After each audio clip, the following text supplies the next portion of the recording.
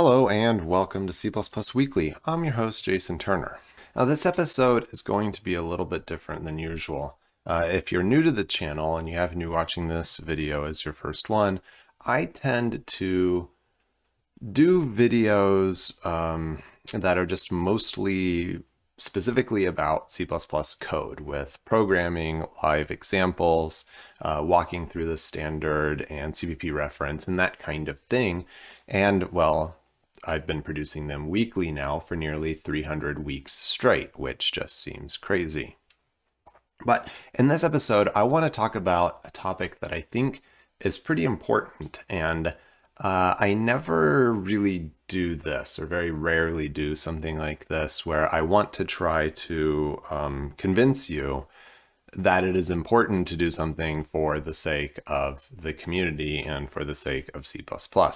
So that is the title of this episode, which you would have already been aware of course, and that is Break ABI to Save C++. So we're going to cover some of what ABI is, what breakage means, why I think it's important for saving C++, and I just want to start right out by saying I'm going to be approaching this from a slightly different perspective than any of the other ABI talks that I have seen, but almost certainly the things that I'm saying are not unique. But I just thought that it would be a good idea to put this out here on the channel. So this will be high level. Well, I mean, it'll be mostly high level. I'm still going to dig into some compiler explorer examples. I will definitely gloss over some details. That's partially because I am not a standard library implementer. I am not a compiler vendor. There are things that I know that I don't know. And it's entirely possible that I'm missing something important here, but I believe I've heard most of the important arguments one way or the other. When others discuss the topic of ABI breakage, they tend to focus on things like this principle, designing principle of C++, that it would leave no room for a lower level language.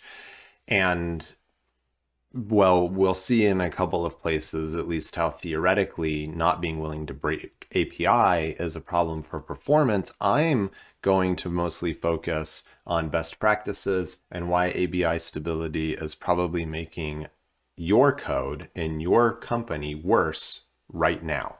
Why we actually need to break ABI stability to help you move forward and have better code.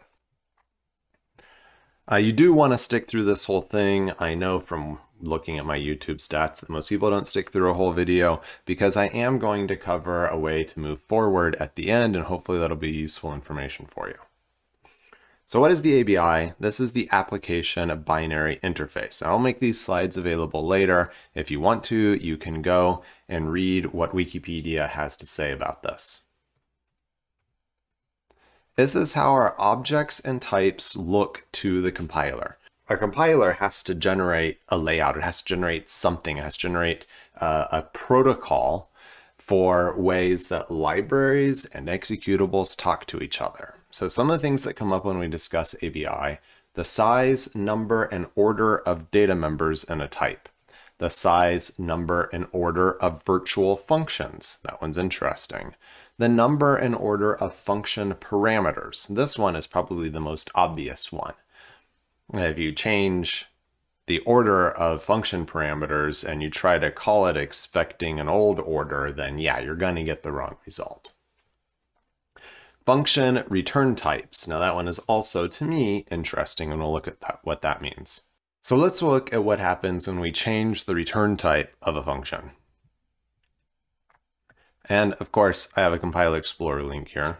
So I have this Compiler Explorer window up here, and I have turned off the demangle identifiers output option. And that's because we want to actually look at the fully mangled name. This is what actually gets put into the binary. This is what happens when you try to call a function called getValue. This is what the library and the linker and the executable are all going to see, and it's going to say, well, I've got an executable that's trying to call this function. Library, do you have a function with this name? So I've got one that has an int return, and I've got one that has a double return. Now notice this is _z9 get value v. if I uncomment the double version and comment out the int version, I still get z9 get value v. The return type is not part of the function signature. It's not part of our ABI. So this kind of makes sense because we can't overload on return type only in C++. But that means that if I've got a library and I change the return type from an int to a double, and someone's using an old version of the header file, but a new version of the library, then things can go very bad. So as I say here, it's not part of the name mangling. If the header doesn't match the binary, things go very wrong. So what happens when we change the order of virtual functions? Another Godbolt link. So I've got this very simple function called callfunc. It takes an object of type s by non-const reference, and it calls s.f1. Now, these are pure virtual functions. So at compile time, the compiler has no way of knowing which function is going to actually be called because it's going to be some derived class version of these functions. Now, if you've never looked at the way virtual functions are dispatched in C++, it loads a pointer from the v table for that object, which is based off of RDI. So RDI is the pointer to this. A reference and a pointer look the same to the compiler. This is the pointer to the object of type s is in the value RDI. And then I'm saying, give me the v table, the first thing that's there. And then I want to jump into the value pointed to by RAX. So the v table is a table of function pointers. That's all it really is, and that's how virtual function dispatch works. Now, I have these declared as f1 and f2. Now let's say hypothetically, the vendor of my library at some point, either intentionally or unintentionally, changes the order of declaration here. So now f2 comes first and then f1. I still think I'm calling f1, but notice that the compiler actually generated different code. It's now calling the function that is an offset of 8 bytes. So it's calling the next function in the vtable, the second function in the vtable, not the first function in the vtable anymore. So if our vendor changes their build, we have an old version of the header file or a different notion of this build, or we were built at one time and the library is built at a different time, and you think you didn't change anything at all you did was reorder a couple of virtual functions, things can go really bad. So if we change the order of virtual functions, the compiler will call the wrong one if we have a mismatched worldview. So what happens if we change the order of member variables? We're looking at basically the exact same problem with calling a virtual function.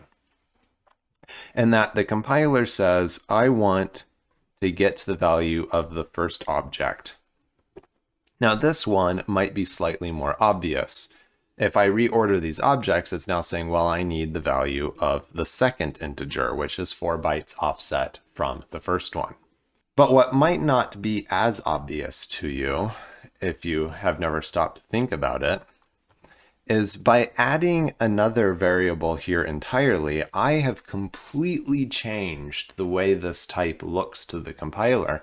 If I had these things in an array, well, now each object is 12 bytes apart instead of 8 bytes apart. The size of it changes. The size that must be reserved on the stack for one of these objects changes. The size of a return value, if I'm returning one by value, changes. If I'm passing one into a function by copy, it's going to change the layout of the thing that's on the stack here. And again, that'd be really bad. You're like, well, all I did was add z to my struct. Surely my users can still use the old version of use the new version of my library without recompiling, right? And well, no, obviously no, they can't, because you just changed the entire way that the compiler views your struct. All right, so why would we ever do this? Why do we ever get into a situation like this? Let's say that I've got standard lib version 1.0.0.0, and I have that linked to my old library A. And then I have an upgraded version of my standard library, 1.0.0.1, and it's got some little layout change in there that someone overlooked accidentally. And I have that linked to my new executable B. And I am trying to share data between old library A and new executable B. And they're sharing standard library types like standard vector or something like that. Then, oops, things go wrong because there's some layout change somewhere. And this can be really insidious. It can be the kind of thing that you don't catch for like a long time afterward, or only once the code's been deployed to a client's computer or something like that. It's definitely bad news if something like this happens and there's an ABI break. So old library A and new executable B are speaking a different language and they don't even know it. Now, somewhat jokingly, this is kind of like British versus American English. We have the same words that we use, but sometimes have different meaning. And sometimes when a British person and an American person are speaking to each other, they would be like, you know what? I understand the words that you just said, but they make absolutely no sense in the context that we are speaking in right now, because we use the same words, sometimes with different meanings. So what does having ABI stability gain us?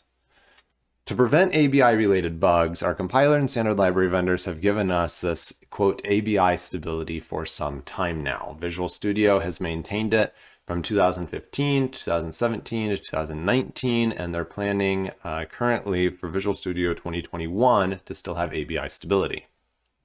It's good in some ways. We can build a new executable on our OS with a new version of the compiler and know that our system-provided C++ libraries compiled with an older compiler will still work just fine. That's handy. We don't have to recompile all the things all the time just because we got a new version of the compiler. But this makes us stuck. We can never change the return type of a function. We can never add, remove, reorder virtual functions. We can never add, remove, or reorder member variables. We can never add, remove, or reorder function parameters. But we can add new overloads, which does at least partially solve that problem. So what is theoretically lost by not being able to change these things? Standard library might have a bug that would require changing the layout. Sorry, you're stuck with that bug. Would adding or removing a member variable to standard vector increase its performance or save some bytes? Sorry, can't do that. Is there a bug in the design of the standard library that needs to be fixed? Sorry, that's probably an ABI break. That's the theoretical. What have we actually lost so far? Now I'm going to refer us to this post on Quarantine's blog.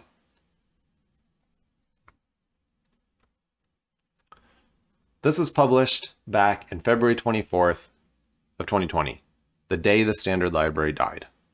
In Prague, the C++ committee took a series of polls on whether to break ABI and decided not to.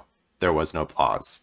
I'm not sure we fully understood what we did and the consequences it could have. I do believe none of the consequences will be good. So Quarantine goes in and talks about what the ABI is as well in many of the same ways as I did here. There are a few things that we know have been broken. We know that it would be possible to make our associative containers like map and set faster, potentially much faster, if we are willing to break ABI. Standard regex could be made faster if we are willing to break ABI. Small tweaks to string and vector and other container layouts could have significant notable impact. We added a new type called a scoped lock so that we didn't break the ABI by modifying lock guard. And these are higher level constructs for multi-threaded programming. Int 128t has never been standardized because it would require modifying int max t, which would be an ABI break. unique pointer could fit into a single register with language modifications, would make it zero overhead compared to a pointer. It already mostly is, but there's one possibility of a pointer indirection extra with a unique pointer. That can't be changed. That would be an ABI break. Some fixes to file system can't happen because they would be ABI breaks. We can't make our C library friends constexpr, such as C-string, because those would possibly be an ABI break. We can't add UTF-8 support to regex because that would be an ABI break. Lots of things here. You can go on here. Improving shared pointer would be an ABI break. Shared pointer is a very, very heavy, large tool in our arsenal, C++. Now I want to point out this UTF-8 support to regex would be an ABI break. There was an actual submitted proposal to the standard to add full UTF support to regex, but that was turned down because it would, at least theoretically, be an ABI break. And now I'm not a member of the standard committee, but I have heard rumors of committee members quitting and leaving the standard over this potential issue because they feel like the language can't move forward if we insist on having ABI stability long-term. There's also a link here that you can check out later that talks about how Visual Studio has maintained ABI conformance since 2015. And a part of this paper also discusses that Visual Studio is not actually going to support. Well, let's go ahead and look at it.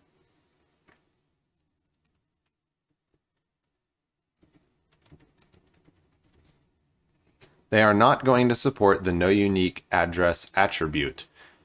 And this is because of the potential for causing ABI breaks. Now, I must admit that I'm only recently learning about what no unique address gives us, but it gives us a way of not having to do a bunch of empty base optimization shenanigans that people do to compress the sizes of objects. And if we had no unique address, it would actually simplify a lot of code. And I will try to remember to put a link to a discussion about that when I post this video. So why do we have ABI stability? If so much is lost, potentially or actually, by maintaining ABI stability, why do we have it? My main understanding is that the users demand it. I don't know which users, but the users demand it. They say, I rely on this old library I have in binary only form from a vendor or from my own company. It's possible that they created it themselves and somehow lost the source code. The sources are lost or unavailable to us, so I must have ABI stability if I'm going to use the next version of your compiler. So I'm going to have a couple of terms in here. I've got company A, and I've got, quote, binary library, which I've boldened, and my new executable. So old binary library is compiled with an old C++ standard library. New executable is compiled with the new C++ standard library, and they're trying to share vector between each other. Now, if vector's layout has changed at all in any way, then binary library, new executable is going to be in the situation where they're using the same words, but they're speaking a different language. And that's really bad. So at this model, standard vector can never change in any significant way. All right, but fine. Does standard vector really need to change? That's a reasonable question, but we already mentioned that there could be fixes to regex, to standard function, to associative containers in general. We are definitely holding things back. So I want to ask, now I don't have an interactive room here with me, but is company A in a good situation or in a bad situation? Company A has an old binary library of unknown quality. They cannot fix discovered bugs. Well, technically they might be able to patch the binary, but realistically they can't fix discovered bugs. They might be able to work around them. They're probably carrying around undefined behavior and not yet discovered security issues that they cannot fix. Company A says, everything is fine, our product works. But the issue to me is a little more like this. No, Company A, your code is already broken. How can I possibly know that Company A's code is broken? I mean, realistically, like how can I just say, oh, all of your old code is broken? Well, I might be using a little bit of hyperbole here, but every major compiler release fixes hundreds of bugs. This is known. Binary library was compiled with an older compiler. Therefore, binary library was compiled with a buggy compiler. Well, sure, your compiler that you're using today is also still buggy, but it's less buggy than the compiler from, well, 7 years ago. QED, there we go. I've solved it. I've proven that your code is buggy. Okay, that's a bit of hyperbole, I know, but seriously, when binary library was compiled, it didn't have the advantage of state-of-the-art static analysis, modern compiler warnings, or runtime analysis with sanitizers. These tools get better literally every day. What tools we have available to us. And so you can almost guarantee that your old binary library that you require for your business purposes is buggy because it did not have this analysis available to it. So I say that by refusing to break ABI, we are encouraging and enabling companies to use old, broken, insecure, and unfixable code that was compiled with a buggy compiler. This only helps enforce the idea that C++ is an insecure language. So to save C++, we must break ABI in the standard library and be willing to break ABI in the C++ standard and start moving forward on some of these issues. This will allow us to fix bugs in the standard library, both in the implementation and in the specification, improve standard library performance in some cases, discourage the use of libraries of unknown quality. This one to me is big. So why haven't we done this yet? Again, I'm not a member of the standard committee, but my understanding is that we have basically 3 reasons why. We don't want to splinter the C++ community because of large companies refusing to update compilers and have to deal with this ABI breakage. I'd like to state that, just for the record, C++ 11 was an ABI break, and we did that, and we moved forward, and the world didn't collapse, and we are actually seeing more adoption of C++ because of the changes that we are willing to make for C++ 11. A silent ABI break is very dangerous. This must be detectable at compile, link, or runtime. If you try to launch a library with an executable and run this, and they are speaking, using the same words, but speaking a different language, things can go very bad very quickly, or worse, go very bad very slowly, and you don't know until the program has been running for some time. So this must be a detectable change. And then what about the people who truly have no other option and they must use an old binary library for some reason? Say it's controlling some piece of $100,000 hardware that they have and they have to use it, and the vendor's gone out of business, but they want to keep using this hardware. They have no choice. How do we help them? So point 1, we don't want to splinter the C++ community because of large companies refusing to update compilers and deal with ABI breakage. Well, newsflash, large companies already cling to old compilers because large companies move slowly. I've done enough training as a C++ trainer to know that plenty of companies just don't upgrade compilers. They don't even have a good reason. They're not like, oh, but we require this old library on this old platform. I mean, sometimes that happens. I've heard that come up a few times. Mostly, hey, why haven't you upgraded compilers? Oh, because we haven't yet. That tends to be the answer. Sometimes it comes down to not wanting to have to deal with all the new warnings that a new compiler is going to give them, but that's like the most important reason why they do need to upgrade compilers.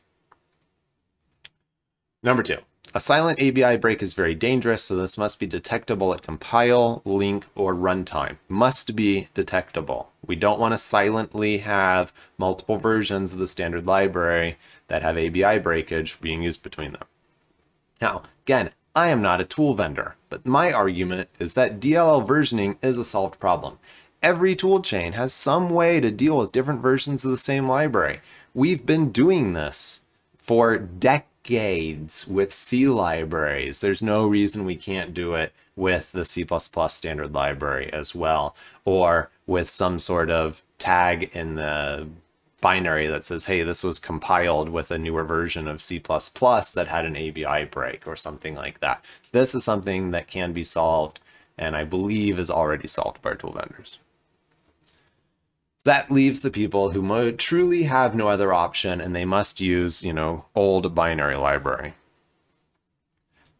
Option A is to just re-implement this library. It's the best option. It might be a lot of work. It might be nearly impossible. Again, if you're trying to control a piece of proprietary hardware with your binary library that you were given by your hardware vendor, then yeah, that might be bordering on impossible. But it is definitely not impossible because we see all of the time people reverse engineering old games just for the fun of it, where they have to decompile old game save file formats and input file formats and stuff and re-implement a game engine. So it's certainly doable. You just might decide that it's not worth the effort. Although I would argue that it is worth the effort because you need something that you can maintain and fix moving forward. Option B for them is to provide a C wrapper that you could provide an outer layer that protects you. And it would look something like this. You've got a binary library. You've got your binary library we've been talking about this whole time. And it is linked to your old version of the C++ standard library. And it is linked to your C wrapper API. So you've got some new C library that is using your C++ binary library, that is using the old standard C++ standard library. This whole thing is wrapped up together as one new C library. And then this C library is what you use from your new executable. This gives us a way of insulating and protecting ourselves when and if this problem happens and you have no way to work around it. And new executable can now freely use whatever C++ libraries it wanted to. Note that this is kind of how Windows System DLLs are written. This insulates us from the different standard library versions.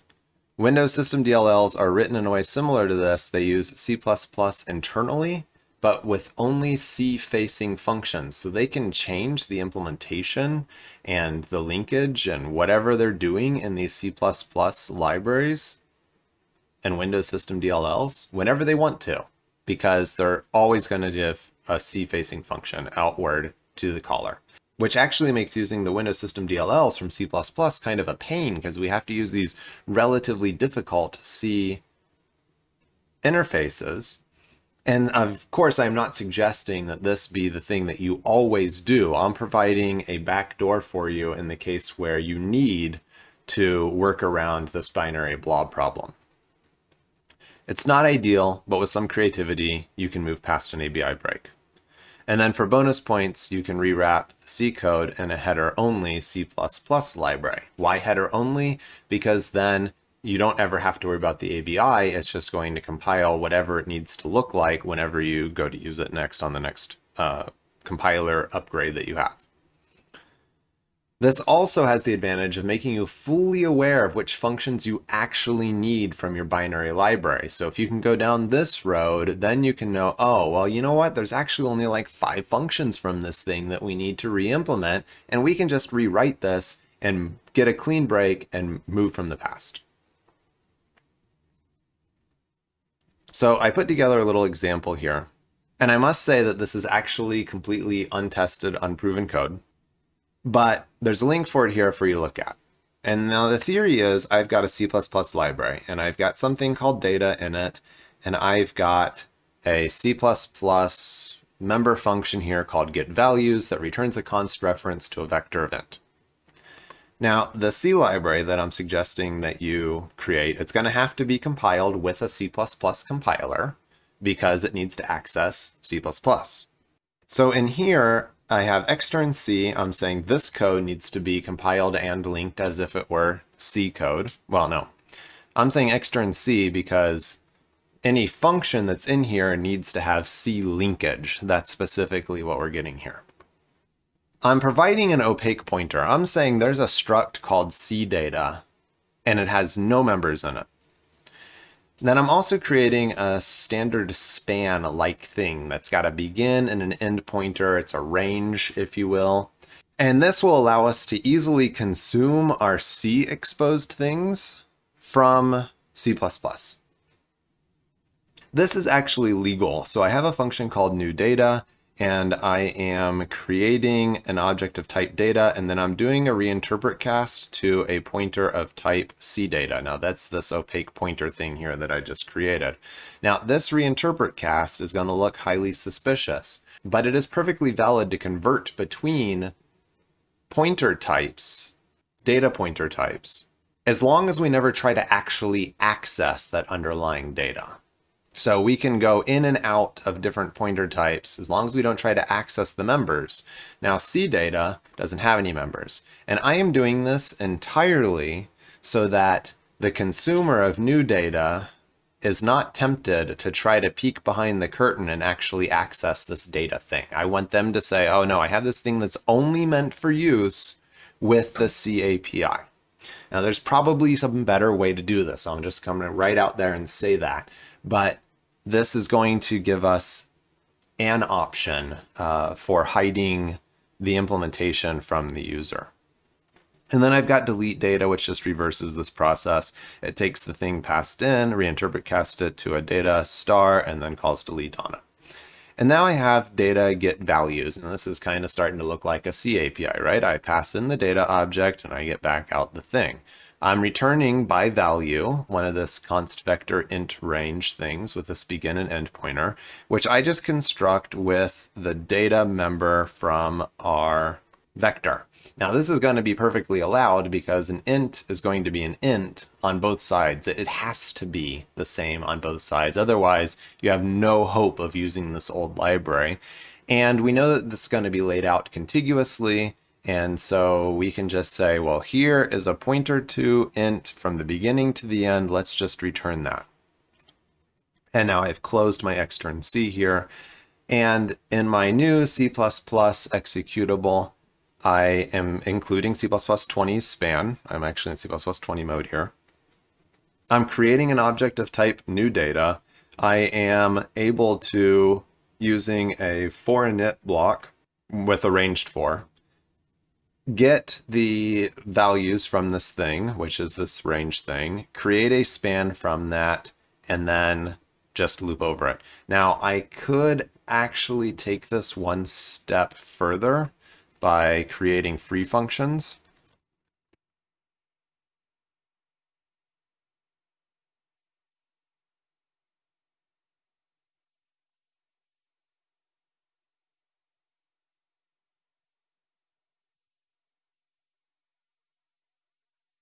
Okay, there we go. We had to do a little bit of tweaking here, but I was able to get rid of the use of standard span by just providing free functions for begin and end, but then I had to make sure that the compiler knew that it needed to call these begin and end free functions to get out the begin and end members.